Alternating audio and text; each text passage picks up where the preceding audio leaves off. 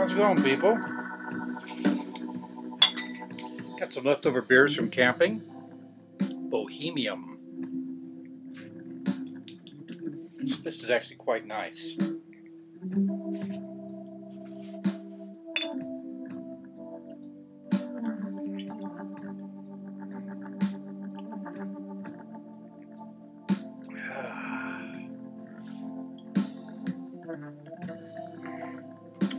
Well, I didn't end up reading my gold book in the woods like I'd planned, but at least I'm breaking in my new book. You saw the paint job, I assume. Alright, it's got the same illustrations. It's just basically the same book as the last one, just less mileage. And we got some interesting pictures that they claim are proof of that all this Mormon stories are somehow have history behind them. Yeah, they're claiming this is a picture of a horse, although it looks more like a deer. There's a deer toy. It's a deer, and it's got wheels on it, so they had chariots, they say. And they claim this is a picture of a horse. Because it's a big problem. They say there were horses in North America before Columbus. Bunch of Aztec shit. And a picture of a mastodon, because they also fucked up and said there were elephants here. Alright. So, chapter 47. Let's read that masthead. Amalickiah, by treachery, becomes king of the Lamanites. His awful wickedness. And that's all they got to say about that. Must be pretty heavy stuff. Alright. 1. Now, we will return to our record of Amalickiah and those who had fled with him into the wilderness. For, behold, he had taken those who went with him, and went up in the land of Nephi among the Lamanites, and did stir up the Lamanites to anger against the people of Nephi, insomuch that the king of the Lamanites sent a proclamation throughout all his land, among all his people, that they should gather themselves together again to go to battle against the Nephites. 2. And it came to pass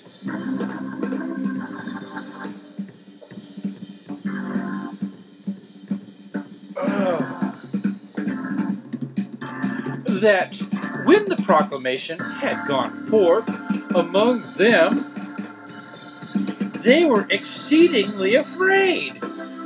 Yea, they feared to displease the king, and they also feared to go to battle against the Nephites, lest they should lose their lives.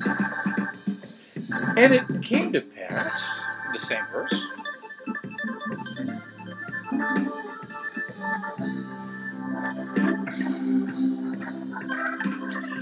that they would not, or the more part of them would not, obey the commandments of the king. 3. And now it came to pass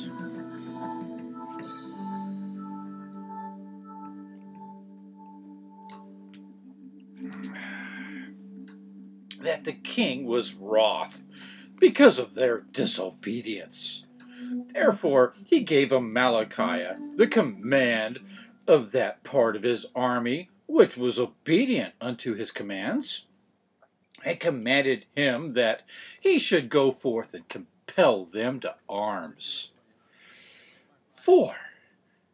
Now behold, this was the desire of Amalickiah, for he, being a very subtle man to do evil, therefore he laid the plan in his heart to dethrone the king of the Lamanites. 5. And now he had got the command of those parts of the Lamanites who were in favor of the king, and he sought to gain favor of those who were not obedient. Therefore he went forward to the place which was called Oneida, for thither had all the Lamanites fled. For they discovered the army coming, and supposing that they were coming to destroy them, therefore they fled to Oneida, to the place of arms. 6.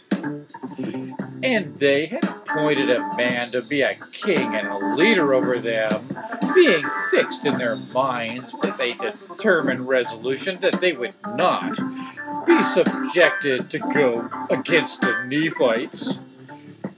7. And it came to pass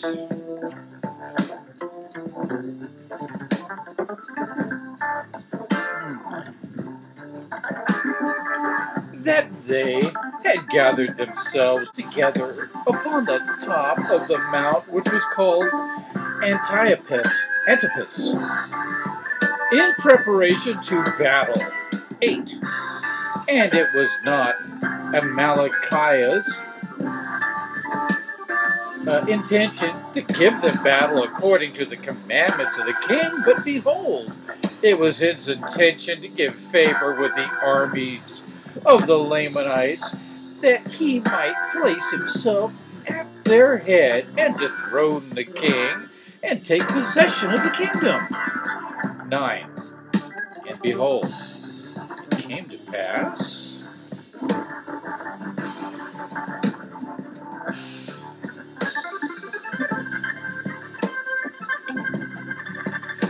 that he caused his army to pitch their tents in the valley which was near Mount Antipus.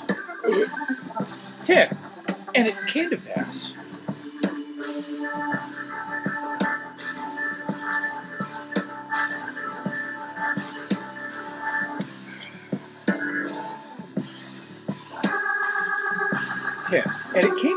that when it was night, he sent a secret embassy into the Mount Antipus, desiring that the leader of those who were upon the mount, whose name was Lehontai,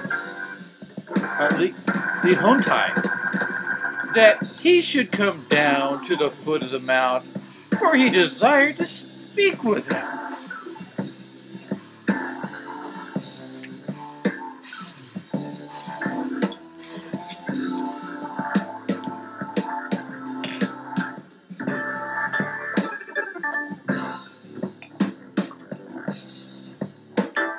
This is my buddy,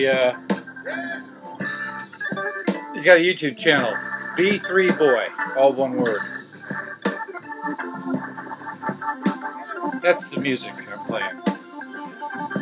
Oh, shit. Verse 11 is like really thirsty. All right. 11. And it came to pass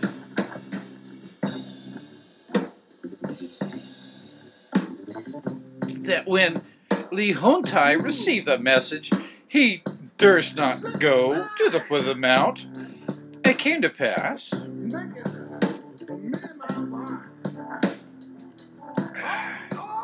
that Amalickiah sent again the second time,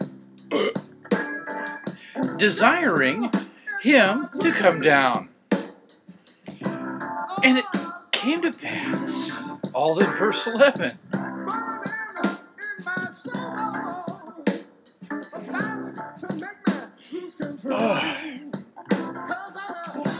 that Lehontai would not, and he sent again the third time. That's a magic number, at least most of the time. 12. And it came to pass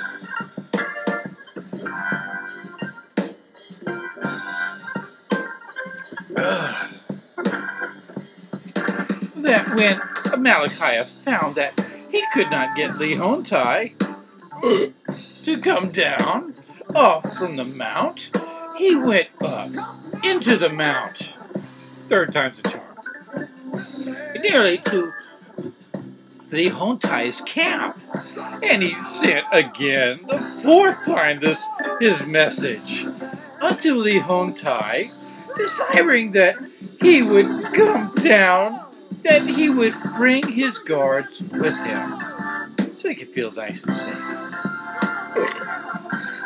13. And it came to pass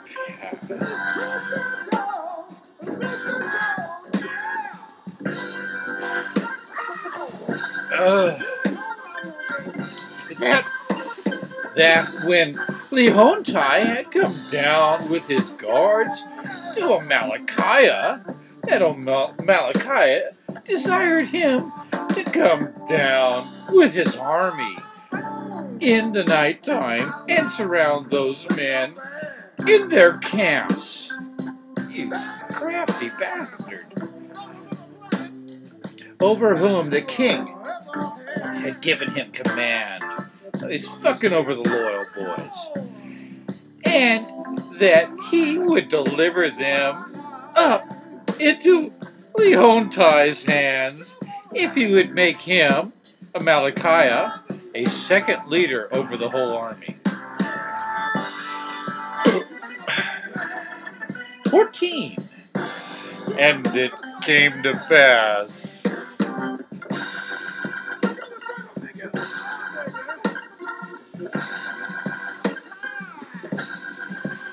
that Lehontai came down with his men and surrounded the men of Amalickiah, so that before they awoke at dawn of day, they were surrounded by the armies of Lehontai. 15. And it came to pass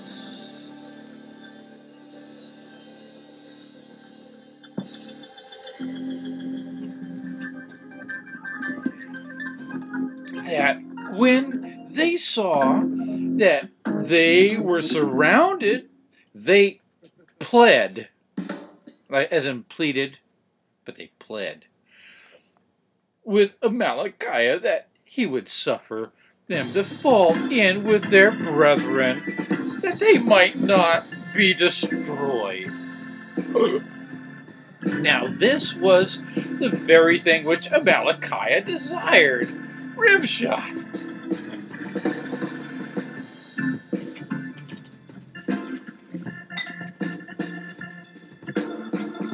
It's a thirsty chapter, folks.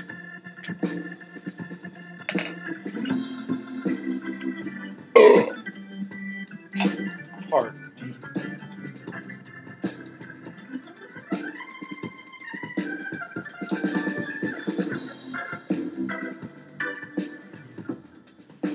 They pled.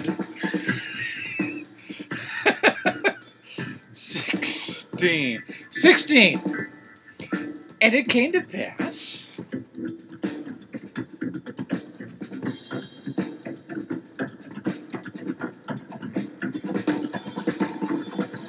that he delivered his men contrary to the commands of the king. Now, this was the thing that Amalickiah desired, that he might accomplish his designs in dethroning the king, which is almost a reiteration of verse 15. We get it, he's crafty. That's finally something cool is happening in this book. 17. Now, it was the custom among the Lamanites, if their chief leader was killed, to appoint the second leader to be their chief leader. 18. And it came to pass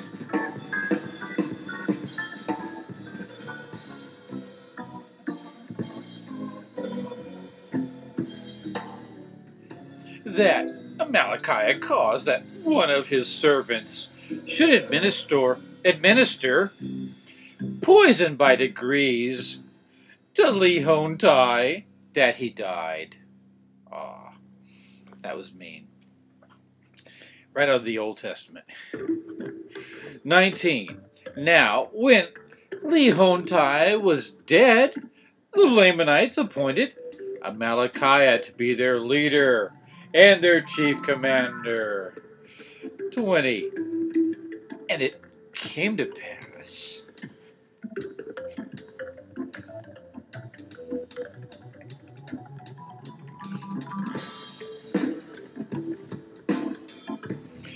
that Amalickiah marched with his armies, for he had gained his desires. That's in parentheses, that part. To the land of Nephi, to the city of Nephi, which was the chief city. 21. And the king came out to meet him with his guards, for he supposed that Amalickiah had fulfilled his commands, and that Amalickiah had gathered together so great an army to go against the Nephites to battle. 22. But behold, as the king came out to meet him, Amalickiah caused that his servants should go forth to meet the king. And they went and bowed themselves before the king, as if to reverence him because of his greatness. 23. And it came to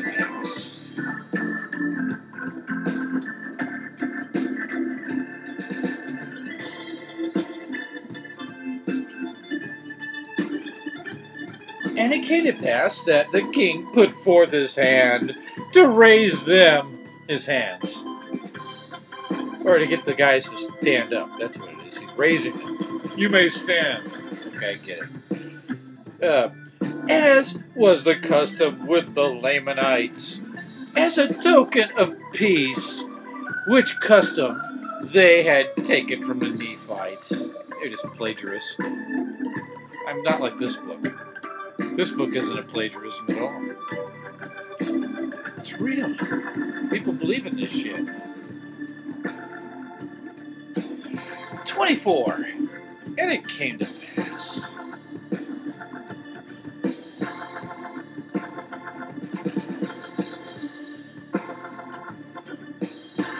that when he had raised the first from the ground, behold, he stabbed the king to the heart, and he fell to the earth.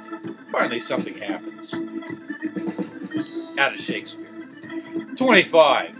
Now, the servants of the king fled, and the servants of Amalickiah raised a cry, saying, 26. Behold, the servants of the king have stabbed him to the heart, and he has fallen, and they have fled. Behold, come and see. 27. And it came to pass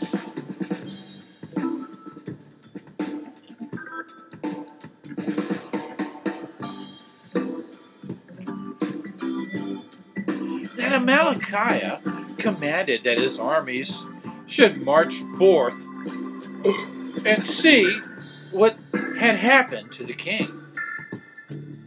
And when they had come to the spot and found the king lying in his gore, Amalickiah pretended to be wroth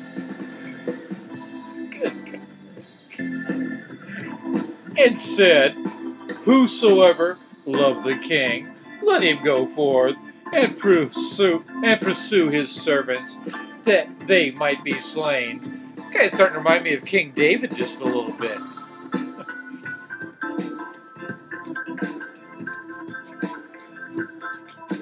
God damn. What's that fucking opener?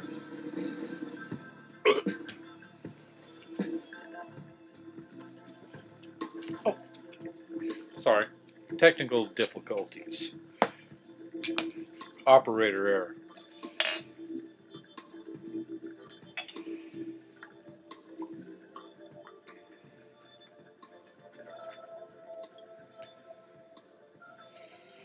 Uh.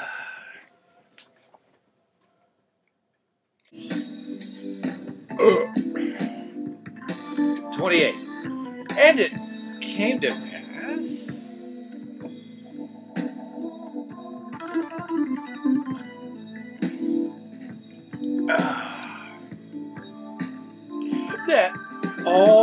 they who loved the king, when they heard these words, came forth and pursued after the servants of the king.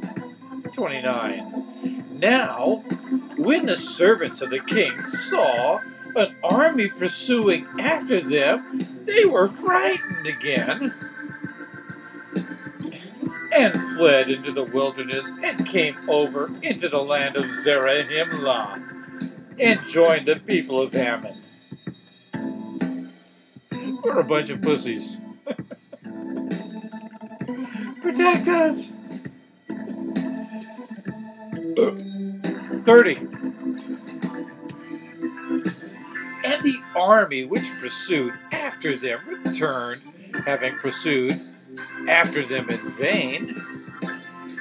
And thus Amalickiah, by his fraud, gained the hearts of the people. 31. And it came to pass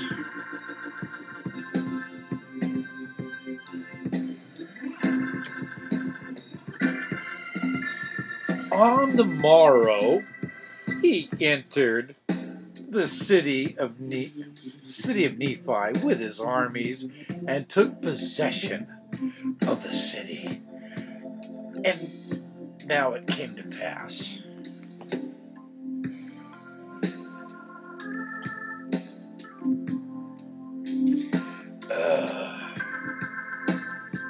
32. And now it came to pass that the queen, when she had heard that the king was slain for Amalickiah, had sent an embassy to the queen, informing her that the king had been slain by his servants. You know, the loyal guys, the good guys, the dupes.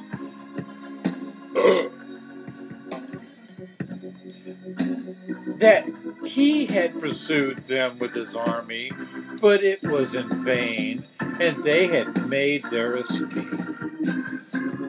33. Therefore, when the queen had received this message, she sent unto Amalickiah, desiring him that he would spare the people of the city. And she also desired him that he should come in unto her. And she also desired him that he should bring witnesses with him to testify concerning the death of the king. 34. And it came to pass... Damn, I don't know if I have any more room to put this.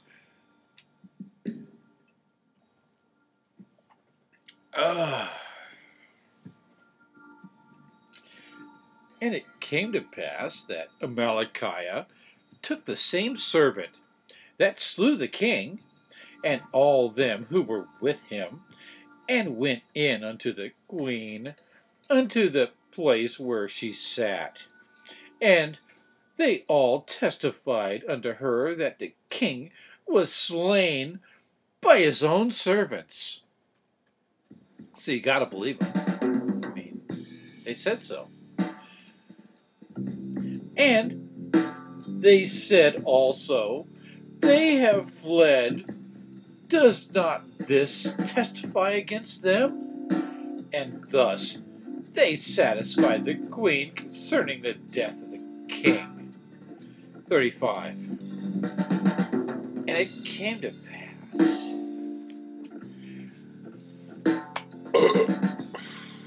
That's better.